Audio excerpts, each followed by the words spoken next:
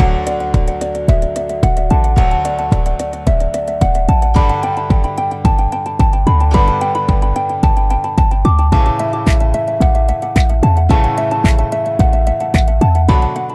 am Dr. Sujan Bardhan, Consultant Pulmonologist at R Tagore Hospital, Kolkata.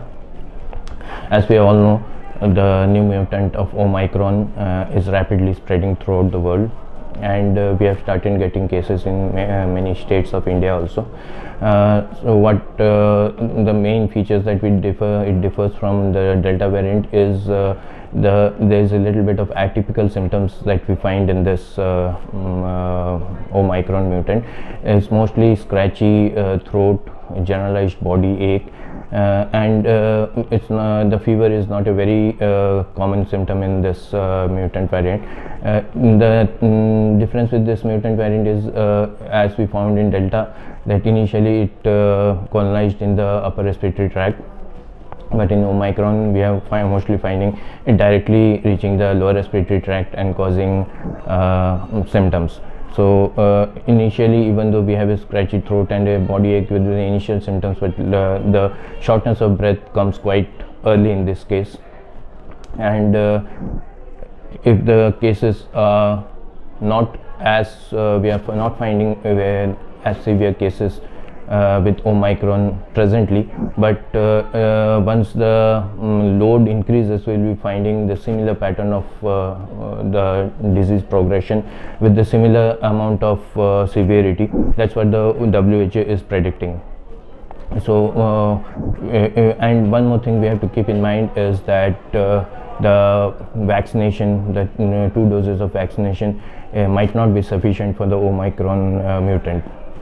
And we are getting cases lately. We are also getting cases where lots of patients are coming in having this this COVID positivity with in spite of being vaccinated.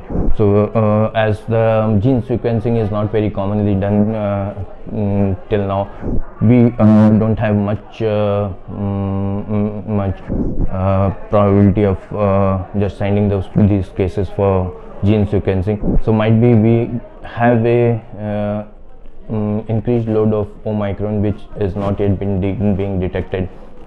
And Omicron mutant variant, it is much more transmissible, and we have to keep in mind that it might be one of the causes for the third wave coming on. So we have to maintain the basic norms which we have been over and over educating people regarding the social distancing norms, wearing the masks, and these basic norms would be the most vital tools of preventing this Omicron from propagating fast in our society. So I would again request all people to just keep in mind that the basic norms still have to be followed. Otherwise we can again land up with a severe spike in the cases in the society. Thank you.